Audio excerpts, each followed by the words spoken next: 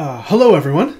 In today's video, I want to build on what we did in the last video, where we set up an Arch Linux QEMU system and ran our own kernel inside of that Arch Linux QEMU system.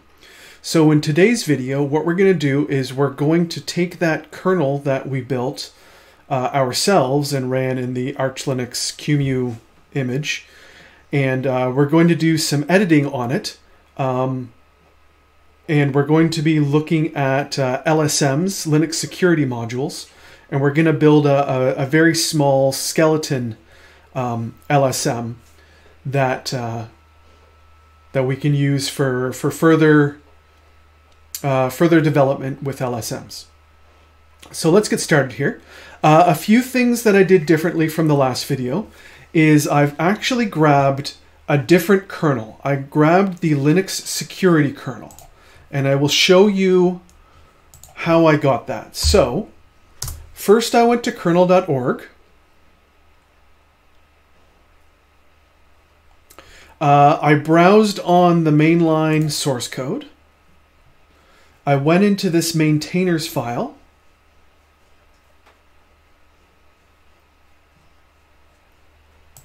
And then I did a search for Linux-security. And the one that I care about is this security subsystem kernel that's maintained by James Morris and Serge Halin.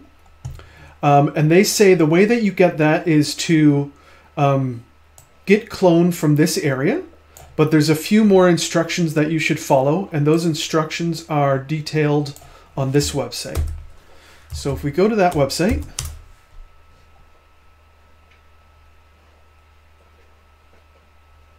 and then click on kernel repository, they give you the explicit command to git clone the Linux security kernel. And they also tell you what to check out in order to do development on it. So this, I've already followed these instructions here.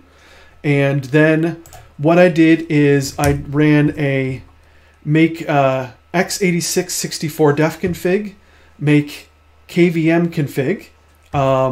Then I just kind of checked out what was set in the menu config, but I didn't change anything. And then I made the kernel with a BZ image. So we've got that kernel here. And just to show you, it is running.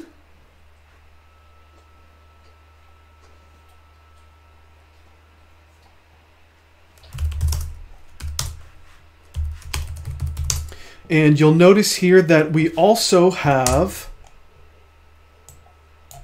networking support. So we can go wget http google.com, and we get the Google page in this HTML form. All right, so we are going to shut this down because we're going to do some editing. So what we want to do is we want to build a skeleton LSM.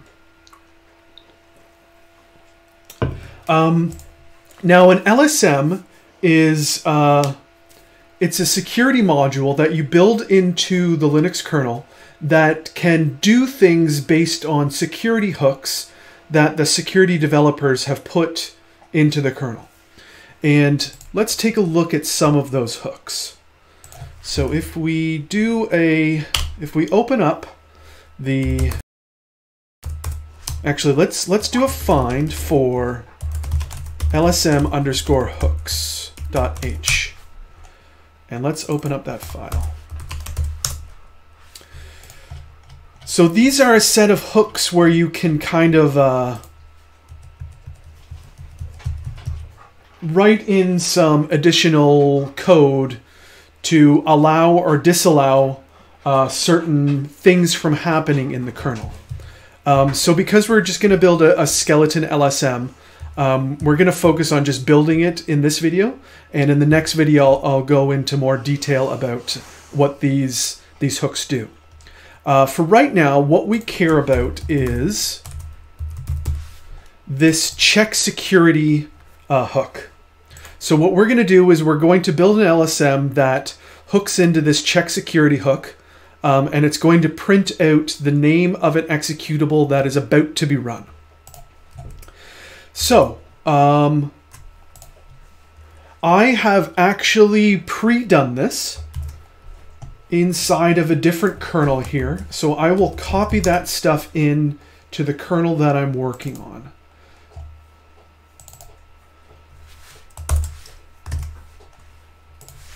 And I will describe what I did. So inside of the security area, I have built a myTest LSM. So what we're going to do is we're going to copy this over into the kernel that we're currently using, currently building. And let's take a look at the source code inside of it. So first things first, we have to look at the kconfig and the makefile for this kernel. So as you can see, I only have a single, now by the way, I didn't make these, so we'll delete them right now. All I made are these three files. The my_test_lsm.c file, a makefile, and a kconfig. So the kconfig just says, this is kind of how you can turn on your LSM. So you would, inside of your .config, you would put, inside of the .config, we can turn our kconfig on by putting in config underscore the name of our config option and equals yes. So that will turn it on to a yes. So that will enable the makefile, and the makefile simply says that make a my_test object, and it's going to make this object from a my_test_lsm object, and it makes this from the source code, from the C file. So there is one more thing that, actually a few more things that we have to do. We have to tie this into the security subsystem as well. So inside of the security subsystem, let's open up that kconfig. And we're going to source our kconfig.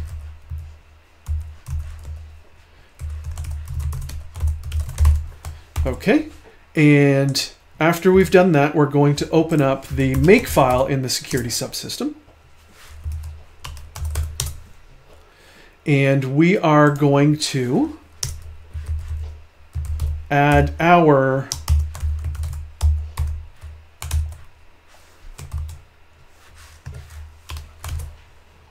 stuff into the makefile for the security subsystem. So we do that once there to make the subdirectory, and we do this to add the objects.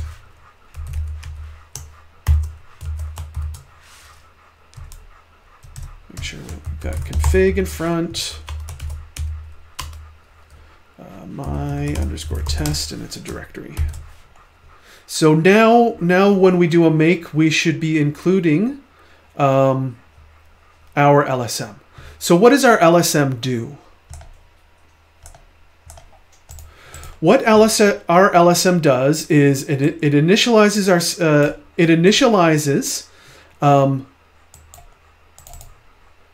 hooks that we define in this myTest hooks array, and we're only adding this this single hook, this single function for the BPRM check security hook.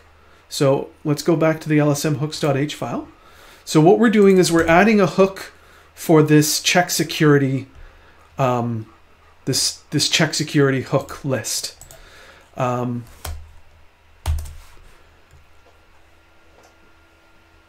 So let's do a a menu config to make sure that we've got our make menu config. What's wrong here? Can't open the file my_test kconfig. Why not?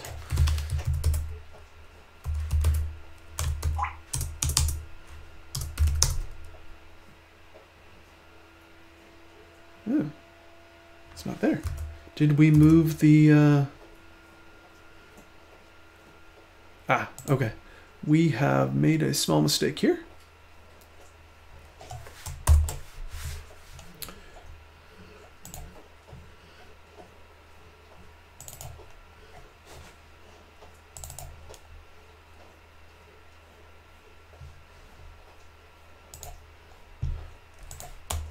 Sure that we are copied in properly.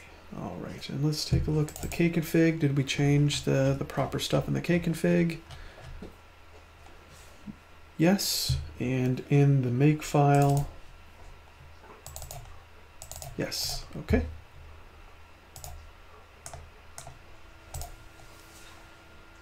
Close this, go into my test, make sure that we've got what we want.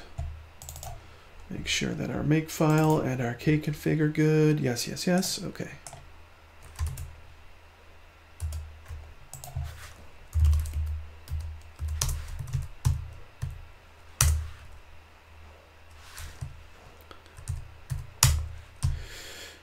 So as you can see, the my test is being included. Now there is one last thing that you have to do. You have to add the my test Linux security module into the list of enabled LSMs. So we'll do that by adding my_test in here. And did we call it my_test? Yes, we did.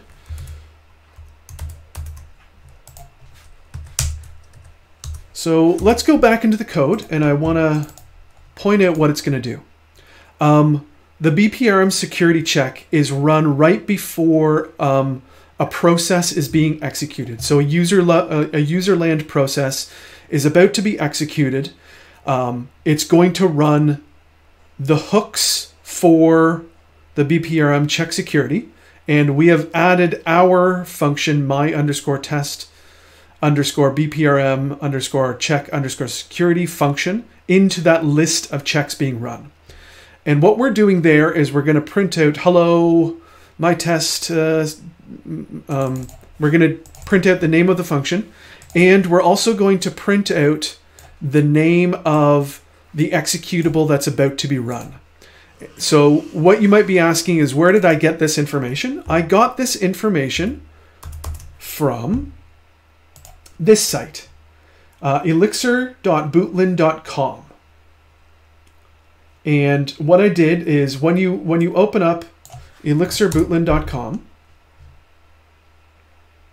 it's going to take you to the latest source of the latest Linux kernel. Now the thing is, the Linux security subsystem kernel is actually running on a little bit older of a kernel. It's running on 5.1 RC1.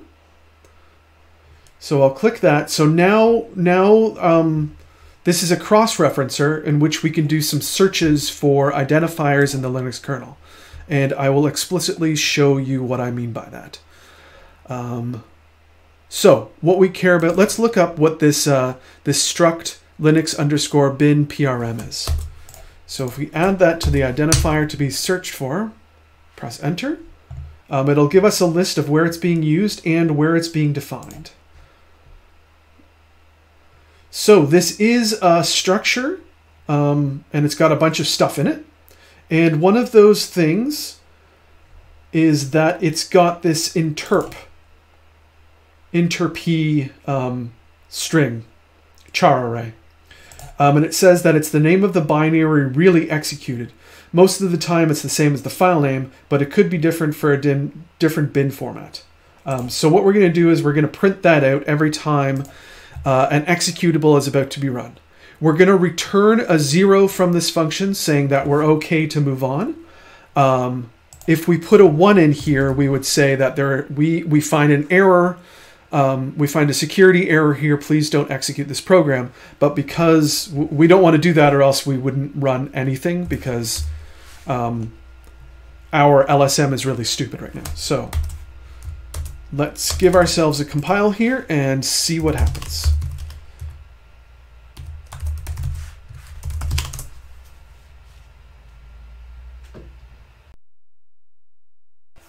All right, and let's give it a run.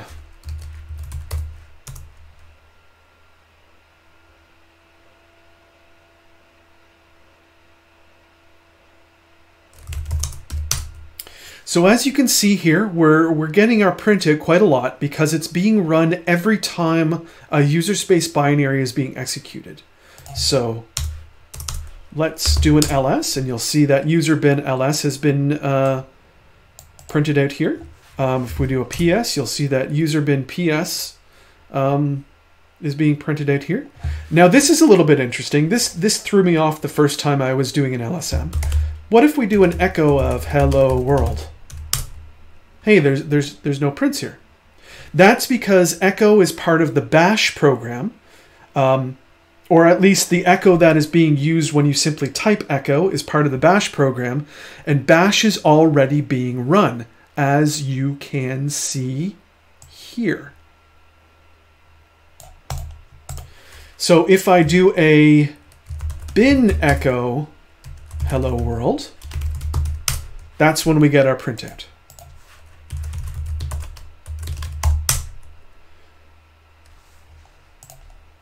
So that's a really easy way to set up a little skeleton LSM. And in the next video, I'll go into a little bit more detail about what the LSM is doing. Thank you for watching.